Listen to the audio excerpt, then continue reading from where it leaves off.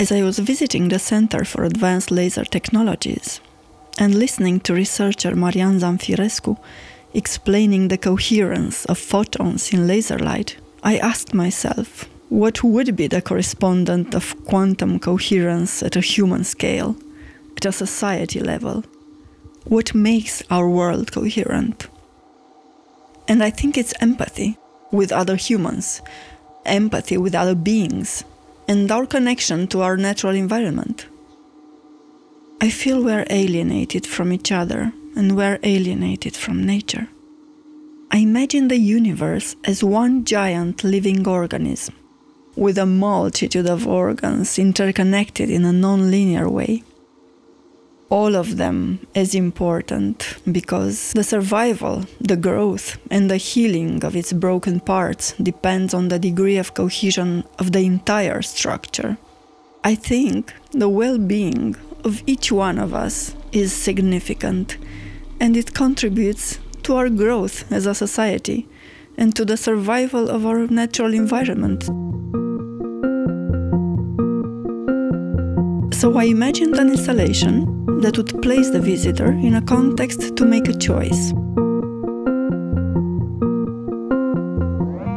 Having one's head inside the module, the user is confronted with the faces of all the other users connected to the installation, so one can merely look at oneself and be interested in one's appearance, or rise above oneself, look at others, and let oneself contaminated by their emotions.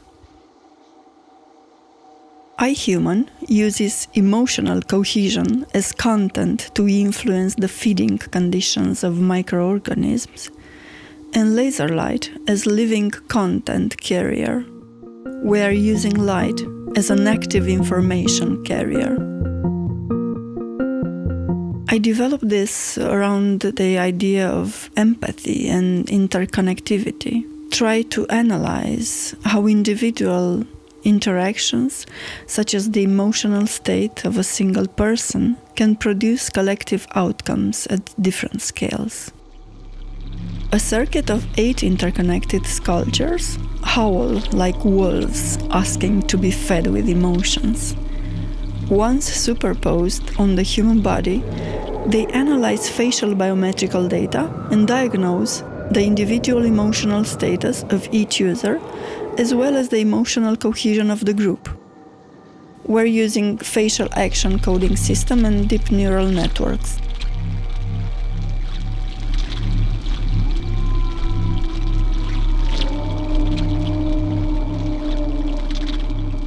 The sound has a very important role within the project.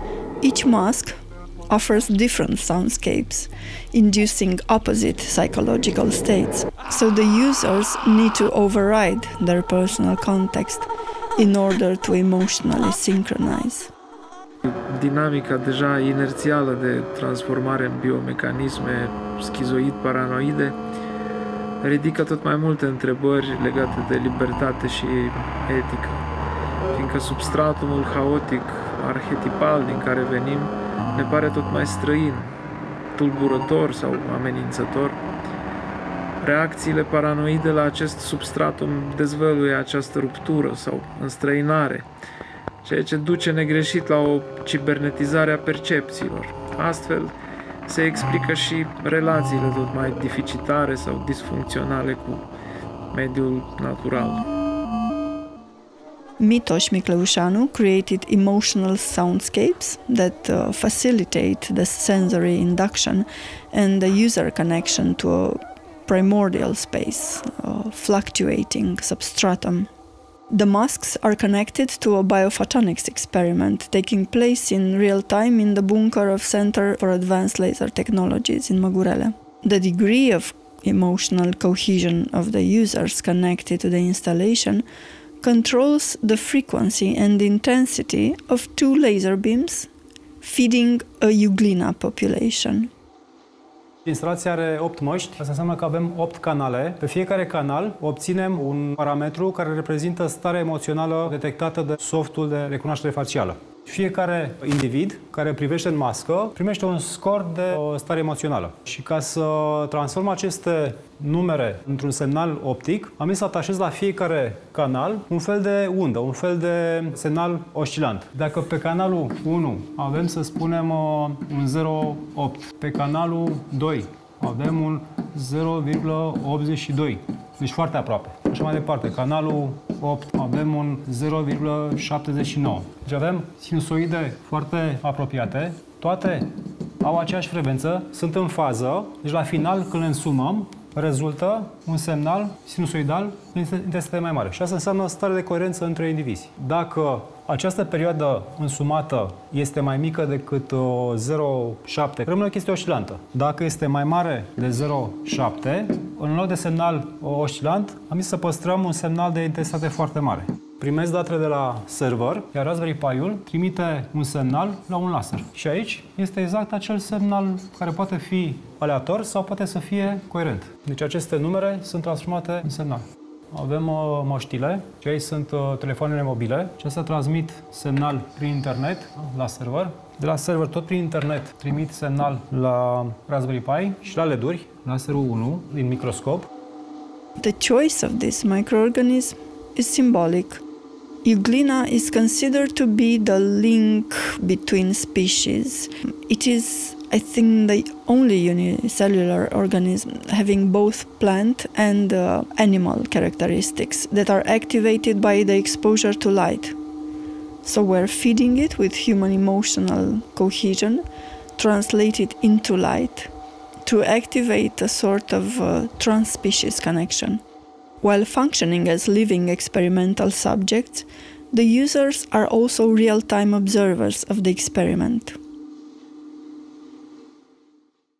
Se pare că, în funcție de lungime de undă, deci de culoare, euglenele se comportă diferit.